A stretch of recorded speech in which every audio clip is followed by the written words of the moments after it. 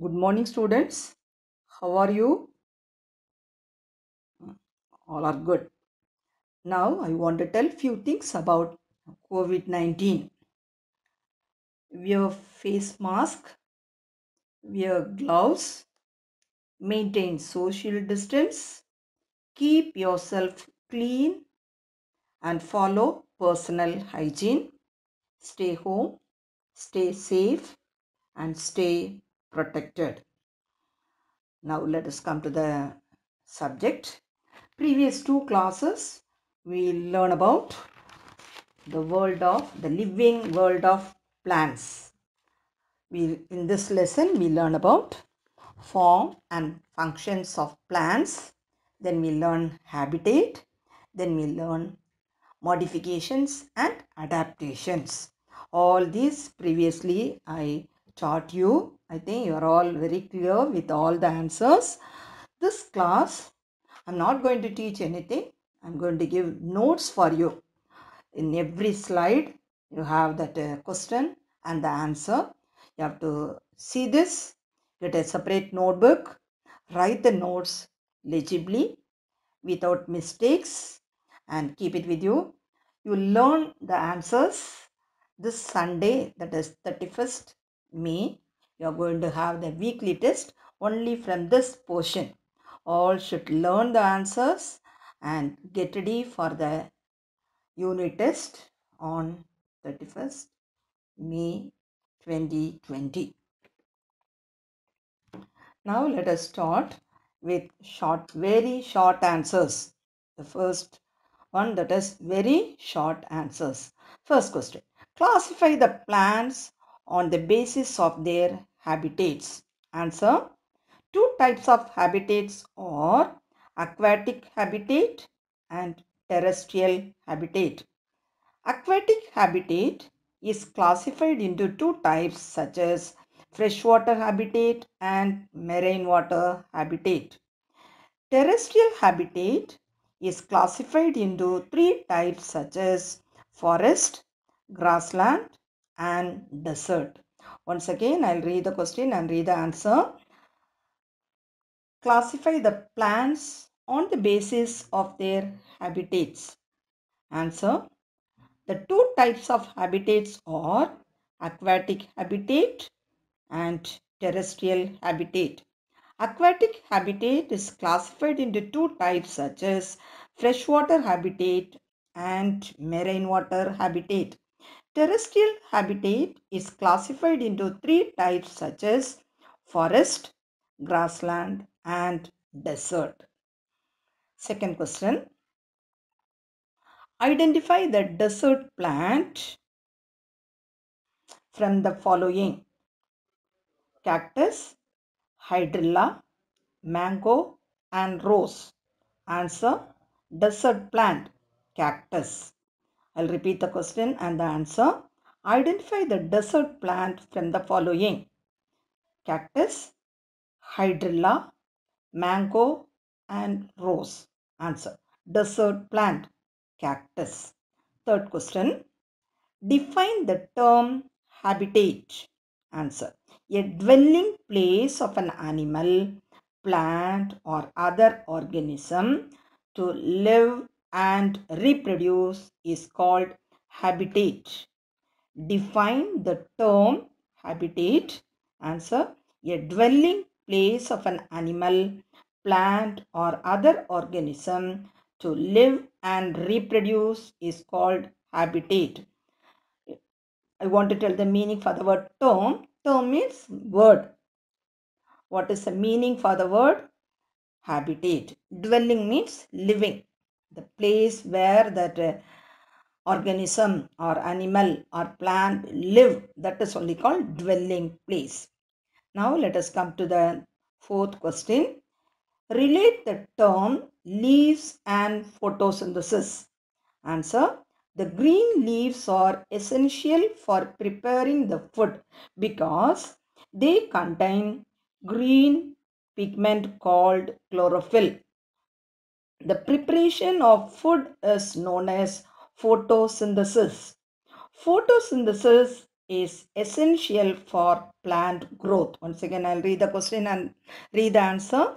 Relate the terms leaves and photosynthesis. Answer. The green leaves are essential for preparing the food because they contain green pigment called chlorophyll. Preparation of food is known as photosynthesis. Photosynthesis is essential for plant growth. Now we pass on to Roman number 2, short answer. First question. Why do you call jasmine plant a twiner? Answer. Jasmine plant has weak stem. It cannot stand straight on its own. It must climb on any support to survive. So, jasmine plant is called as twiner. Once again, I'll read the question and read the answer. Why do you call jasmine plant a twiner? Answer. Jasmine plant has weak stem. It cannot stand straight on its own. It must climb on any support to survive. So, jasmine plant is called a twiner. That is, survive means live. Pass on to the short answer 2. Compare the taproot and fibrous root systems. First, let us read about taproot system. It consists of a single root. It grows straight down into the ground, seen in dicotyledonous plants. Once again, I will tell about taproot system. It consists of a single root. It grows straight down into the ground, seen in dicotyledonous plants. The next type is fibrous root. It consists of a cluster of fruits. Cluster means bunch or group. Roots are thin and uniform in size, seen in monocotyledonous plants. Once again, I'll tell about fibrous root system. It consists of a cluster of fruits. Roots are thin and uniform in size, seen in monocotyledonous plants. Now pass on to the third question. That is, distinguish between terrestrial and aquatic habitats. Distinguish means differentiate. Terrestrial means land. Aquatic means water. Water habitat and land habitat. First, let us read about terrestrial habitats.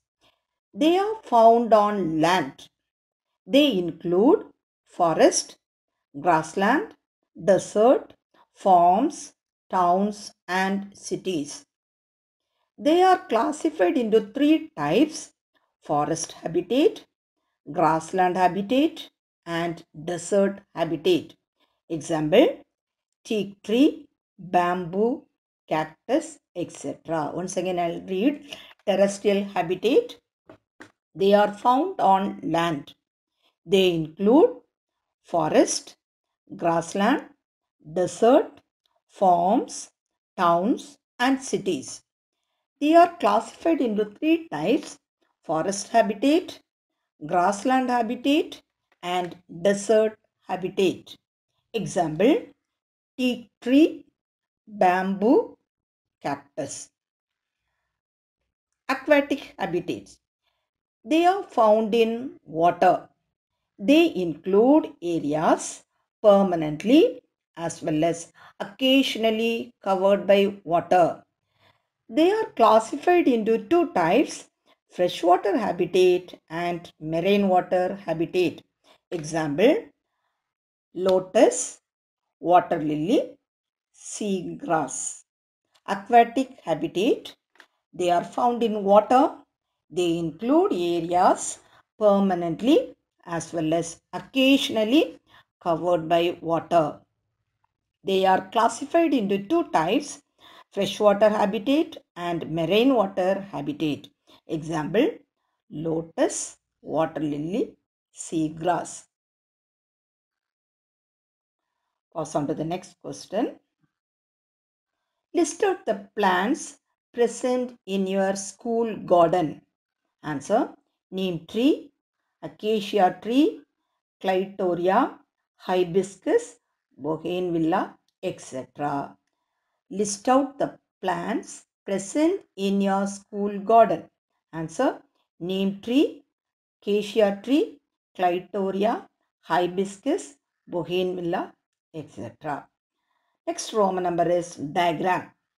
You are going to draw neat and labeled diagram of taproot, fibrous root and parts of a plant. First diagram is taproot. You have to label all the parts. No need to put color. Primary or taproot, secondary root, tertiary root, rootlets. These three parts you have to label in that picture. Next one, fibrous root.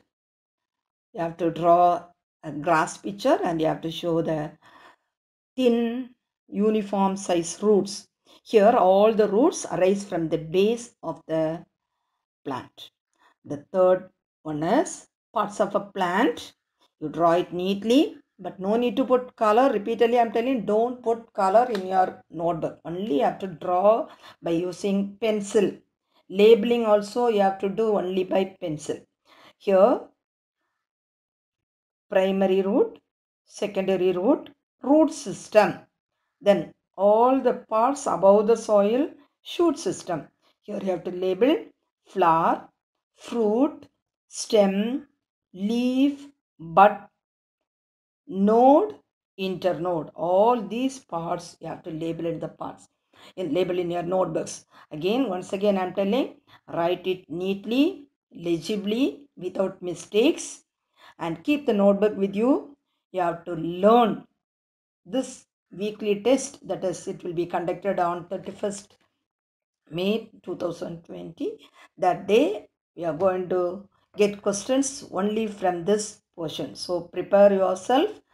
I think everything is clear for you.